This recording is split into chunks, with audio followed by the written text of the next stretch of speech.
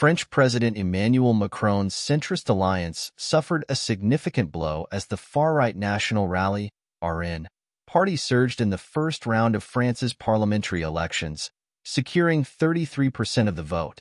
This development positions RN, previously considered a fringe movement, to potentially assume power, marking the first far-right government presence since World War II.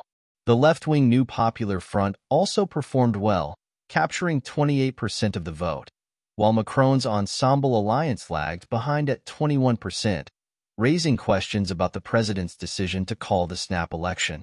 The election has divided the political landscape into three rival blocs. Only 76 of the 577 seats in parliament were decided in the first round, 39 for RN and its allies, 32 for the New Popular Front, and just 2 for Macron's alliance. The remaining seats will be contested in the second round, leading to unprecedented three-way races in 306 constituencies, compared to only 8 in 2022. Candidates must secure at least 12.5% of the vote to advance, making this election highly competitive. Efforts to block the far-right's rise are underway, with the New Popular Front withdrawing third-place candidates to prevent RN victories. Macron's alliance has been less clear, although Prime Minister Gabriel Attal emphasized that not one vote should go to the far-right. However, decisions to withdraw or proceed are ultimately left to individual candidates. This election has significant implications beyond France.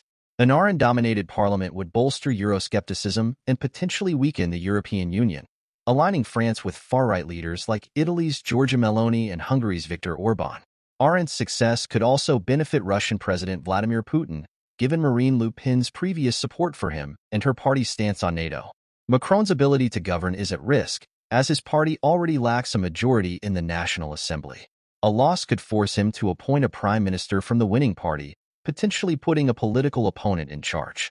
RN leader Jordan Bardella has stated he would govern only if his party wins an absolute majority, which appears unlikely, leading to possible political deadlock in France for the next year and a crisis for Macron's presidency.